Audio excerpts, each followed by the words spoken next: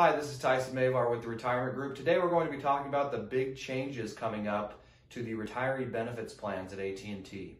First up, there's major cuts coming to healthcare benefits for retirees at AT&T. Many of you know for a number of years, AT&T has subsidized the cost of Medicare supplement insurance for its retirees that were retiree healthcare eligible as well as over the age of 65 and therefore on Medicare. These benefits have been worth for employees around $2,700 per year for individuals and about $4,200 per year for married couples. These benefits are going away if you do not retire by December 31st of 2020 or effectively have your last day on payroll be December 30th or earlier of 2020. You will not be grandfathered into these benefits.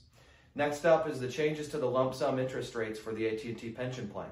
As many of you know, interest rates impact the lump sum payout on your pension, and AT&T uses the corporate bond interest rates of the previous November to calculate lump sum payments for retirees for the entire year.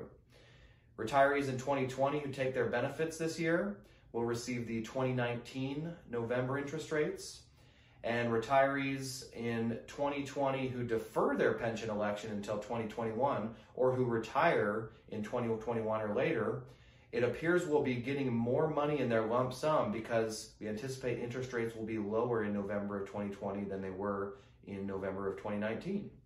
Now, it's possible that you could retire in 2020, maintain this healthcare subsidy for the rest of your life feasibly, and defer the election of your pension until next year to also get the increase to your lump sum.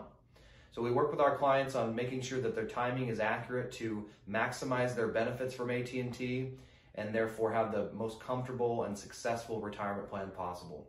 If you'd like to schedule a call with one of our AT&T focused retirement advisors, please click the link below and we'll do our best to help you out the best we can.